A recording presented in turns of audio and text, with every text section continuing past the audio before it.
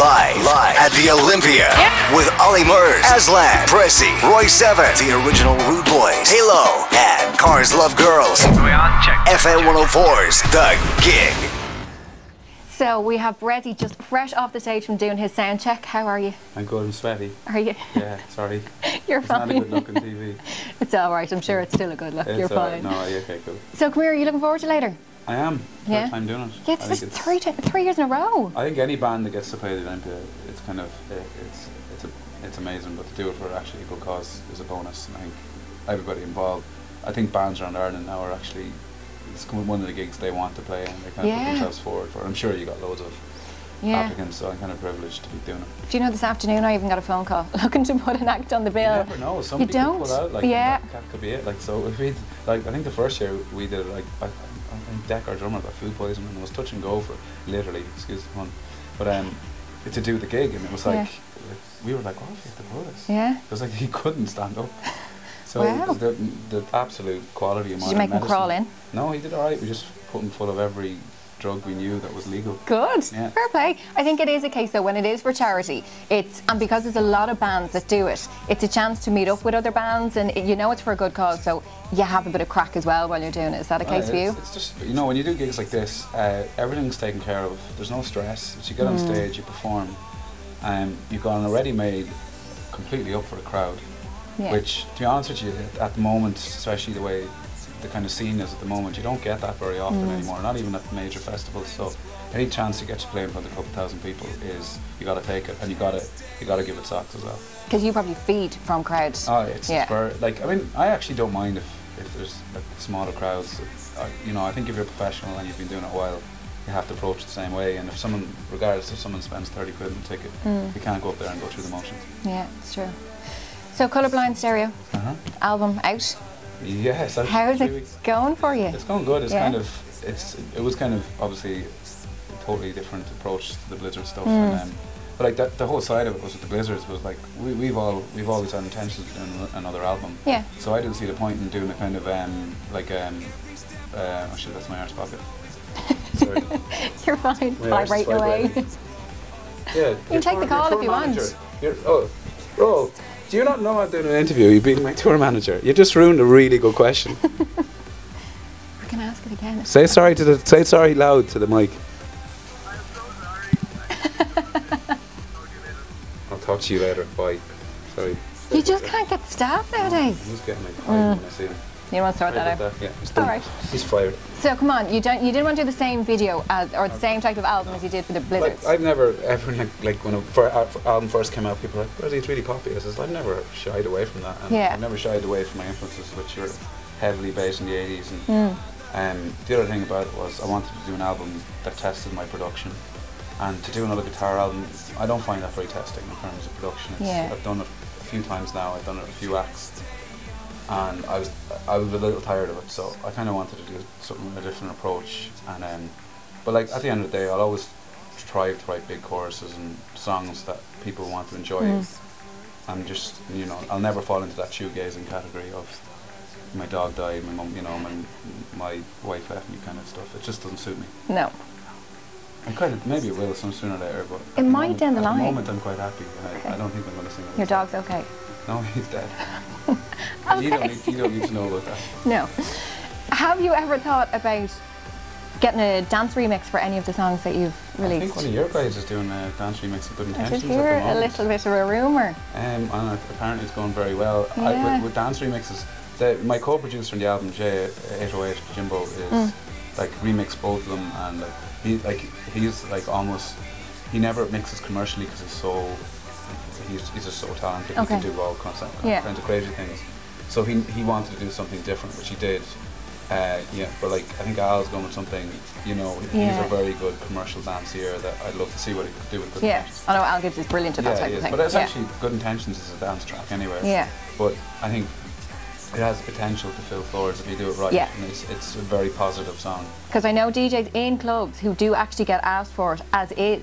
So like if you change that into a dance remix, then it's definitely. And we could have made it more dancey, but like, you know, at the stage people also said, you know, you're quite heavily dance influenced in this album, and I was like, the dance influences, like you know, they've always been there with, say, the Blizzard stuff, whether it was guitar music or not. It was always songs that made people want to move. So I think genres have just disappeared now with pop music, and it's either pop music or it's not. Yeah. So you know, you can't have your cake and eat it. True. I never knew understood what that phrase meant until the other day. I used it 3 times today. So that's your saying now. We're going to hear you saying that everywhere. I actually had my cake and ate it today as well. Oh, there you go. There you go. I'm putting it's a practical term. Come here to me. Out of the other bands that are on stage tonight, who do you want to see? There's a few bands I haven't seen. Okay. I've heard about. I haven't seen the original Rude Boys. I've heard a lot about them. They're good. We're touring with Cars Love Girls at the moment, who I adore, and I think they're brilliant. Bressie is one of the best guitar players in the country. I love watching them play. It makes me feel sick. I mean, I kind of want to see Ollie Muir as well. You know. I've a little bit of affection for Ollie. Do you? Because, You live with a man crush on him? No, I wouldn't say man crush. I'd say more kind of a little bit of adamant respect for him. Okay. So I have a girl crush. It's okay if you have a man crush on him. You're heterosexual. I'm heterosexual. I kind of, I can see where the girls are going there. He's a bit small though. But I think everyone, I think Roy7 are incredible. I've played with them a few times. I know Paul. They're good. And I've grown up, I suppose, in the industry with Paul, and I've seen how hard they've worked. So, every time we played this bill, it's always been interesting. It's always been eclectic. And I think everyone has something to bring and something to offer on stage tonight, which is what a good lineup should be. Okay, finally, tomorrow night, you have a big night. Yeah. Tell us. I'm going to Nando's tomorrow night. On your own? With my parents, no. Oh, your parents? I told them I'd treat them. So you're bringing them to Nando's? I'm lucky enough to have a high five card. I was just going to say, don't tell me you're bringing them for free. They don't know about. So you're going to pretend that you're bringing them and paying for them, but you're going to slyly put the high five card in. I'm going to tell them all about it once they eat the food and they're happy. I mean, my parents are no snobs. They don't care. They just, my dad likes chicken, he likes chips. Fair enough. So I'm going to bring them there. But then I have to bring them to a gig that I'm doing as well. Right. In the Academy, which is the last gig of the tour. And then I'm back to London. So you're gone from Irish soil? I'm back a week later to start filming The Voice. Oh yes. So, I have to get my TV boots on for that. I'm not quite sure what to expect for it, but I have to go home for a week and slap the Brits. Are you looking forward to it? Do you think you're going to be somebody who's like a Simon Cowell type thing, or Gary Barlow? I would be in this show. It's not about that. It's not about humiliation. It's not about a self-righteous judgment on people, and that's why I don't like the X Factor. But it's purely about the voice, obviously. Yeah, it's not. You don't go up there if you don't like a person's voice. You're not going to go. You have a bad voice. There's 10,000 applicants. 150 have got through. Everybody that's going to be on that stage has a great voice. Whether it's a voice I want to work with and mentor, is a different thing. And I think I'm looking for something completely different than I know, say, Brian Kennedy's looking for.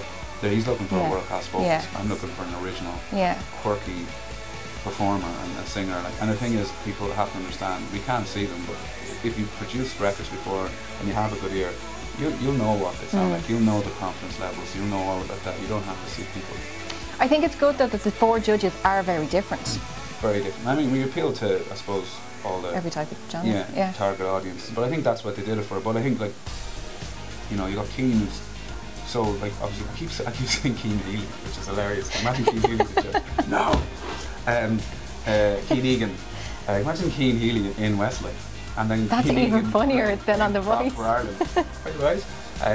It's kind of like, it's Keane, obviously, it's his experience. I mean, I think I'm not there for the only reason I think I'm there is because of my studio experience, and production experience, which is still limited, to where I wanted to go. But I think I can bring a lot to vocalists, and I'm very passionate about singing, and I'm very passionate about other vocalists. So I've kind of written off my entire next few months to put everything into this.